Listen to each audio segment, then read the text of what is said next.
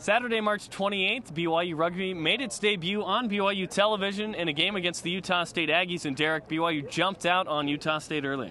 Without a doubt, it turned into a track meet at the end. Really, we had it started out quickly. They had 49 points in the first half, and it just got worse from there. And it ended up with 111 for the game.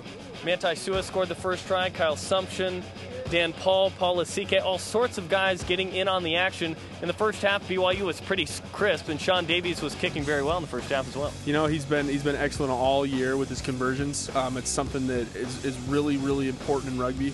Being able to get that extra 2 points every single time, it really adds up in the end. The backs and forwards were just too much for BYU, or for Utah State rather, as Mike Price even got in on the action. 49-3 at halftime. It was over at that point. But BYU in the second half would continue to pour it on. Jordan Lowry had a nice game. Yeah, the freshman. I mean, he's really, really come on for them. I mean, he's another weapon that they can use out wide. And I mean, he adds depth out there, and he's a great player.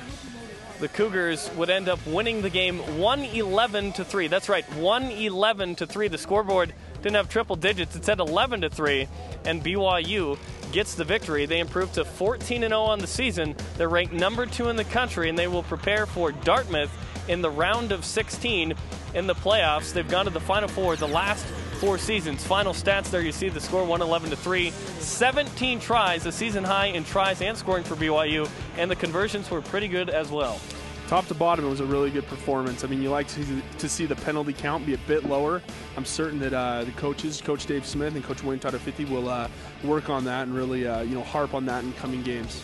So the Cougars improved to 14-0 on the season. They now prepare for the USA Rugby Collegiate Championships. They've taken second in the country 3 years in a row. They're hoping for a national championship this season.